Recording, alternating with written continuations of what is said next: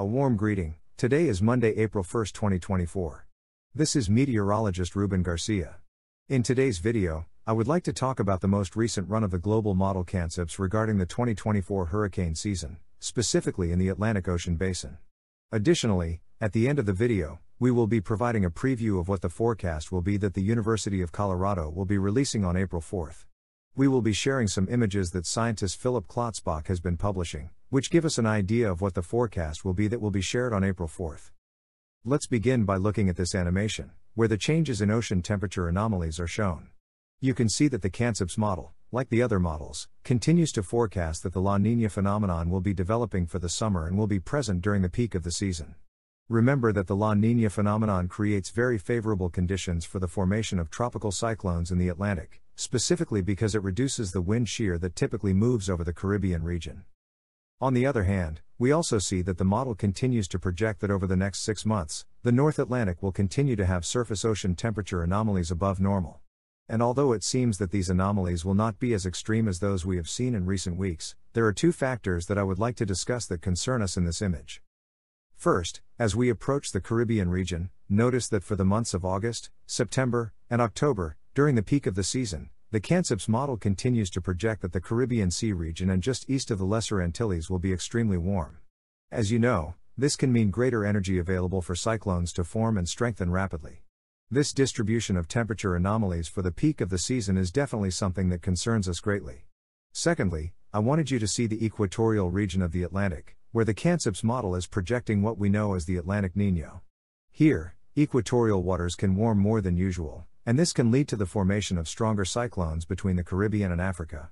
This is something that meteorologist Andy Hazelton has been sharing, where a study found that when the equatorial region of the tropical Atlantic is warmer than usual, it often results in an increase in the frequency of major hurricanes.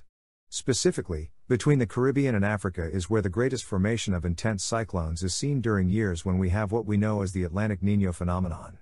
Additionally, notice that when we have the development of La Niña, cyclonic activity also increases. This is seen just east of the Caribbean and in the central and western regions of the Caribbean. If this year we have La Niña in the Pacific and the Atlantic Niño phenomenon, this combination could result in even more cyclonic activity. This is shown in this image, where years with La Niña in the Pacific and the Atlantic Niño simultaneously for the hurricane season are compared. Definitely, this combination can be very dangerous for the Atlantic region and the Caribbean Sea.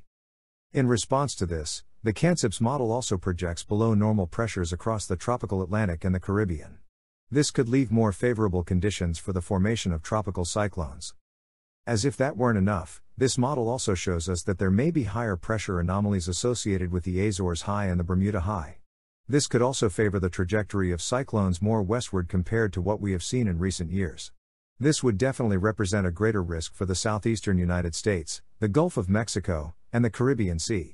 It's not surprising to see that the precipitation anomalies projection from the CanSIPS model continues to show a fairly active tropical Atlantic, and quite southerly in response to the Atlantic Niño phenomenon. More importantly, look at the Caribbean Sea region where the strongest precipitation anomalies above normal are being displayed. This may be associated with more favorable conditions for the formation and strengthening of tropical cyclones. This is definitely something that concerns us, particularly for the Caribbean Sea region. And although this is the projection of a single model, remember that all global models continue to project these conditions, and we are already 2 months away from the season. In fact, on Thursday, April 4 in the morning, the University of Colorado will be releasing its forecast for this hurricane season. We suspect it will probably be one of the most aggressive forecasts we've seen from this group of scientists. As a prelude, they have been sharing 3 images. The first one is as follows, showing that the Niño phenomenon continues to weaken in the eastern Pacific region, and that we may possibly have the development of La Niña for the months of August, September, and October. Just as NOAA is projecting, where there is more than an 80% chance that we will have La Niña for the peak of the season. The other image they were sharing is of ocean surface temperature anomalies. You can see that the subtropical Atlantic region, the tropical Atlantic, the Caribbean Sea, and the Gulf of Mexico are all experiencing temperatures well above normal. Over the next few weeks, we will continue to analyze the different forecasts that will be coming out. Remember, there are 2 months left until the start of the season, and it seems it will be a very active one for the Caribbean Sea and the Atlantic.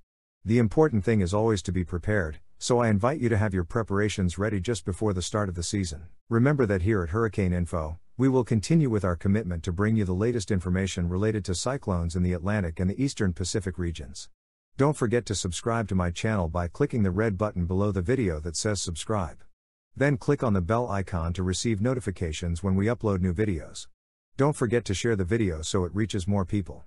So, it will be until the end of this week when I record a new video to discuss the University of Colorado's forecast. Goodbye.